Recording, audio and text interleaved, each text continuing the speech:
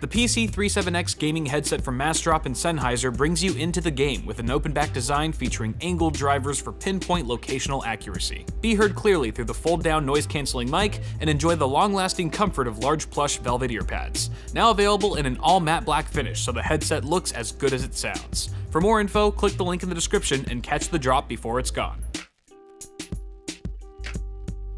What's up, guys? So we have the Craigslist PC here back in the studio. You guys probably remember me picking this up from a guy on Craigslist several months ago, hence the name Craigslist PC.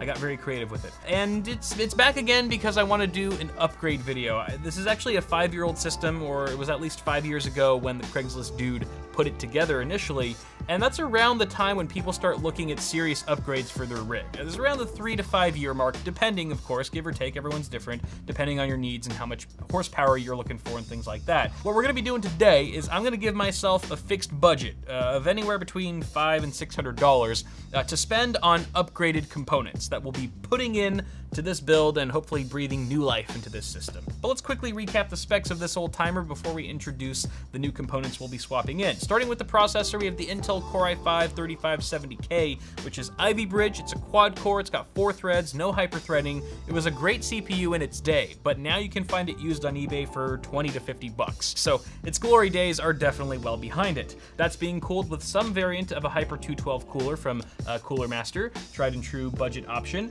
We also have a Z77 motherboard from MSI. The model number escapes me, Z77A G41 with 16 gigs of DDR3 memory. Not sure what the speed is. We have 3 of the same kind of memory module, and then we have one Outcast that's a completely different brand, but 16 gigs right there. And then our graphics card is also MSI. It's a Radeon HD 7850.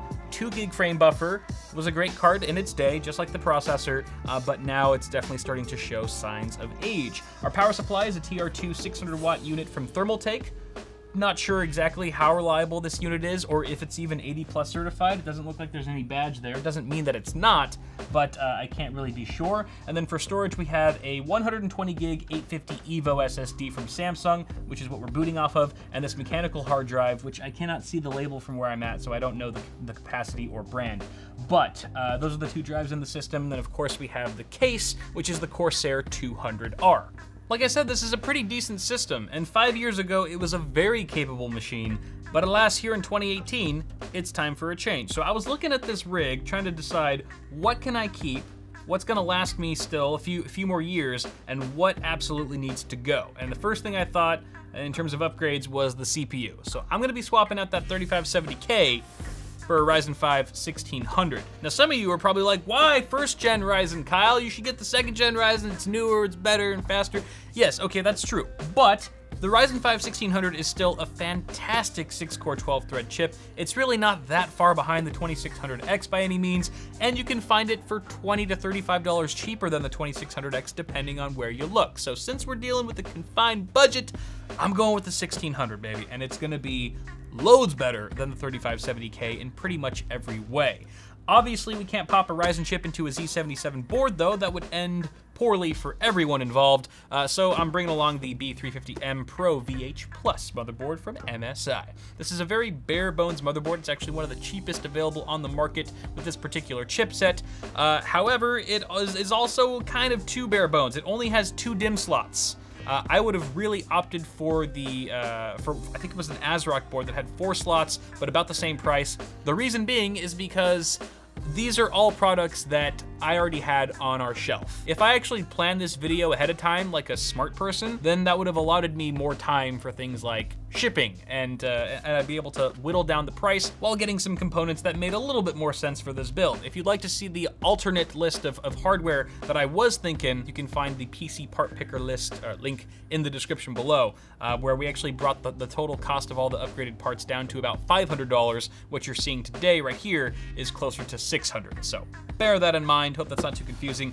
Obviously, we need memory. DDR3 is just not gonna work on this platform, so we have a 16 gigabyte kit, 2x8 gig sticks of G.Skill Ripjaws 5 DDR4 at 2400 speed. Obviously, Ryzen would prefer faster memory, as always, but again, we're on a budget, and there's nothing stopping us really from overclocking this shit. Hopefully we can get 2933, that would be my goal. Anything beyond that would just be the cherry on top. I should also mention that even though this is a bare bones motherboard with only 2 crappy DIMM slots, it does have an 8-pin EPS connector on it. It is B350. We can still overclock our CPU, so that's nice at least. And then finally, our graphics card will be replacing the Radeon HD 7850 for this lovely EVGA GTX 1050 Ti 4GB model. So we're essentially doubling the frame buffer. That's going to be fantastic for so many things. And this is just a great card through and through when it comes to 1080p gaming at high or even very high settings, depending on the title that you're playing. Your mileage may vary. 75-watt TDP gets all of its power straight from the PCIe slot on the motherboard.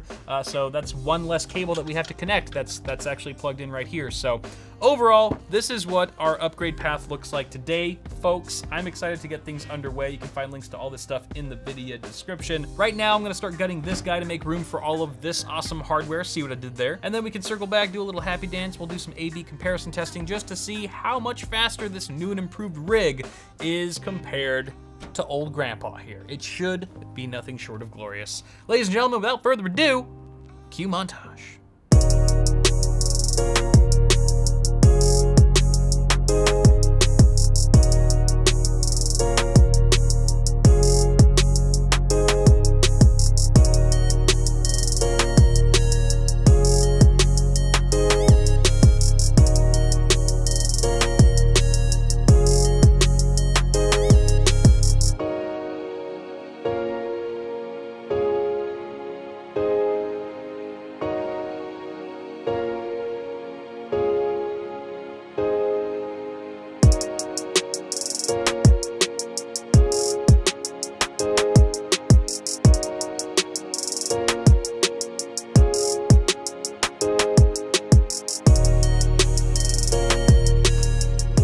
All right, upgrade's complete. This is the finished product. It actually looks really nice. It turned out much cleaner than I thought it would, and I guess that's kudos to the 200R for having some pretty decent cable management for a cheaper case, you know, with plenty of room behind the motherboard tray and tie-down points and things like that. Obviously, no power supply shroud, so I did have to stash some excess cables from our non-modular power supply in the hard drive cage. You can kind of see looks like a ketchup and mustard monster took a shit down there, but it's somewhat out of sight, out of mind for the most part. Looks very clean. I also relocated the SSD, which was initially in this slot right here, and I didn't like this position because it was the SSD was facing in such a way where the ports were right here on the inside of the case, and you could clearly see the SATA cable, the nasty ketchup and mustard SATA cable going to it. So I repositioned that behind the motherboard tray. It's kind of just floating there, but not really because it's tight and snug, so it's not moving around.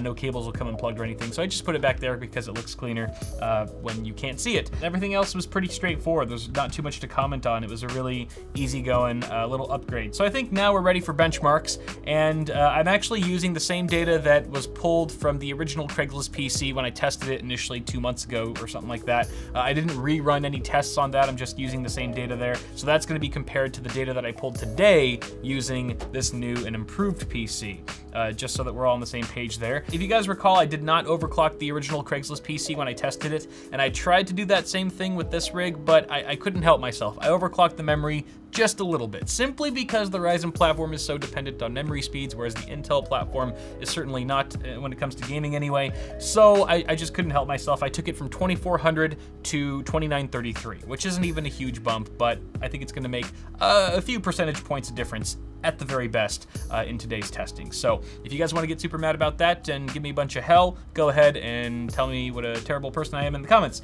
I don't care. But with that all behind us, let's take a look at the numbers for our brand spanking new 2018 upgraded PC and the 5-year-old outdated version of itself that came before it.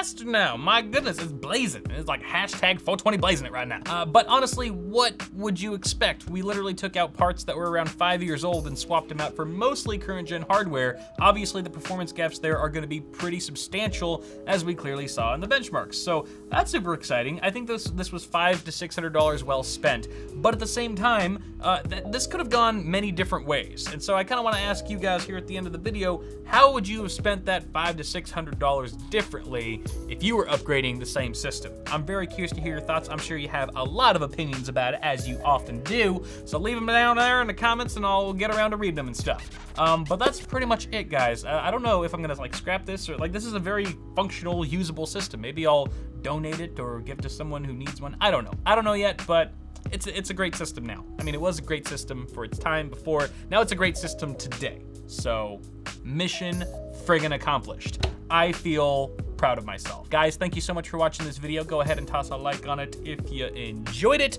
and get subscribed to the channel for more tech stuff coming at you really soon. You can also check me out on FLOATPLANE if you want to watch my videos a full week early without ads for $3 a month. I'll put a link for that in the video description. Till next time, guys, thank you so much for tuning into this one. Have yourselves a good one, and I'll see y'all in the next video.